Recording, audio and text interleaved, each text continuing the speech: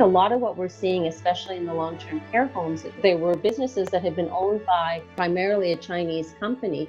That company had gone bankrupt, and the Chinese government itself now owns that home. They are not running it effectively. We really need to have a tighter rein on that. I have real problems with foreign, not just companies, but foreign countries owning businesses in Canada that are not operating up to standard and are not being compassionate and caring.